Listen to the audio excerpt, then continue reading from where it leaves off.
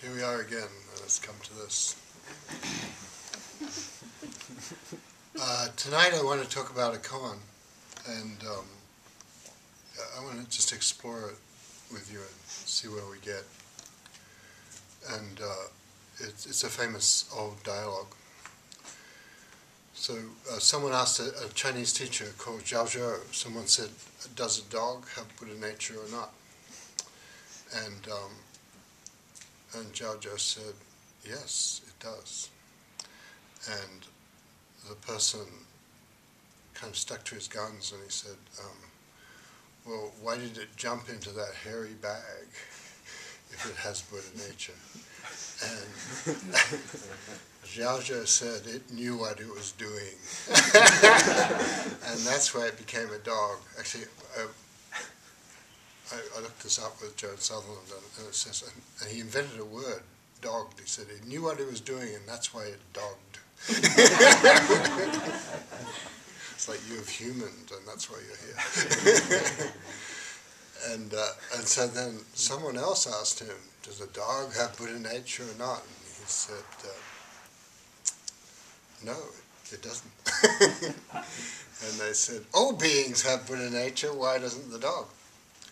And he said, it is because it's beginning to awaken in a world of ignorance. The literal thing is because it has activity consciousness, which is a kind of consciousness that it's an ancient theory of mind and the universe, that awakenings happens when you first start to get delusion. You're on the inevitable path towards awakening. So it's sort of kind of consoling, you know. So this koan became famous for reasons that are not completely clear, but at least not to me. But it's sort of famous to me because it was the first koan I ever worked on, because it was in all the books, and I began working on koans alone. I thought, this doesn't look too hard, I can do this. And I'm not sure whether I got anywhere or not, but the returns aren't in yet. But it was sort of interesting and simplified my mind working with it. And it's usually people work with the negative form, with the no form, because I suppose in some way that's the surprising response. But today I just want to look at the whole thing. And also, usually, when I first worked with this koan, I really, I guess I didn't really care about the question, does a dog have Buddha nature or not? And, I thought, I like, dogs are great, and that's cool, and that wasn't a question for me. But somehow to sort of put myself, through the koan, in a certain sense, I treat the koan as if it were, a vial of ancient light passed down by this old master, that would then illuminate me, and or the light would be available to me. And so though, while it wasn't a question for me, I felt like, well, it would do for all my questions, and because, in some sense we realize all our questions are kind of one question, they're all our doubt about life, and can I have joy, and did I do it right, and does she like me, and what should I have for breakfast, and they're all like, does a dog have Buddha nature, But since it's recently I've been thinking of this in another way, or it's come to me in another way, that there's a fundamental quality that comes through meditation of having to sort of, if you have to take yourself at this moment as being awakened, even if you're a dog, you have to accept that that's all right.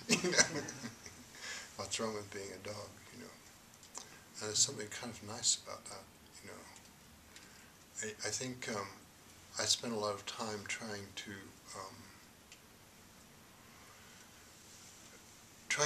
become a different kind of mammal, I suppose, than I was. I didn't like to sit still and wasn't very good at concentrating on anything. I was kind of wild, and so I just kept trying not to be wild, and that sort of made me wilder in a way, and sort of more strange.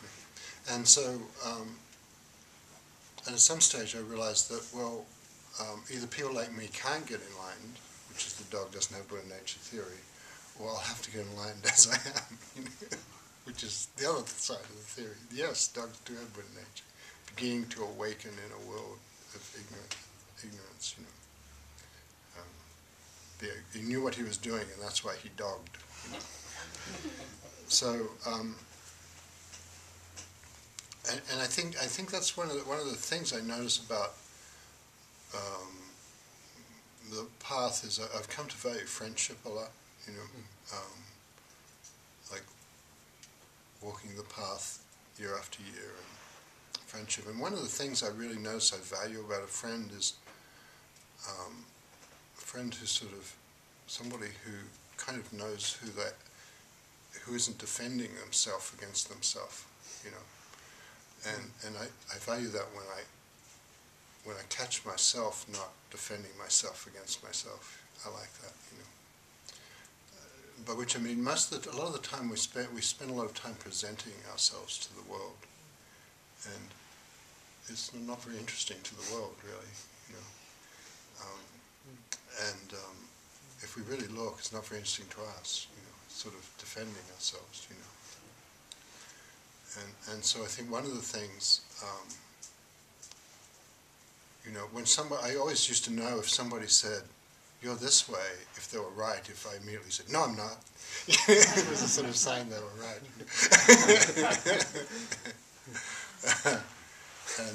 And now it's more interesting to think, well, maybe I am, whatever it is, I'm accused of. Yes, you're right. And somehow, there's nothing to stand on in this world, So, as you are is what you have. You don't have to find a better place to stand than nowhere.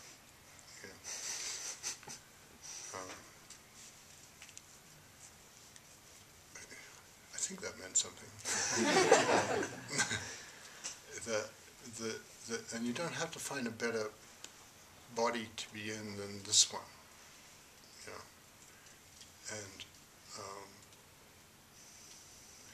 And that when you realize that, everything will change, and you'll change, and you'll be a different kind of person anyway, to the extent you are, But that comes from this sort of radical embrace of life, really. And I've been noticing the mystery of what I do. It's a strange thing being a Zen teacher, I don't really have a good elevator speech for, well, what does a Zen teacher do? But one of the things I think it's a sort of midwifery, I suppose. I think I'm not really in the religion business. I think I'm in the transformation of consciousness business. But there's some aspect of religion because of the sense of that I'm in the falling into life business. We do that. We surrender in a certain sense to, let's have this life rather than the other life we might have thought of. Let's have this life, and how beautiful that is. And so I think in a certain sense what Zen is, it's a long love affair with being human and with consciousness, with noticing, and so that's where the creative path comes in, and that's part of being human is that we listen, and then the universe tells us things, and we find ourselves doing things like that. So I have much more sense of taking instructions telling the universe how I want it to be. And that's nice, I like that.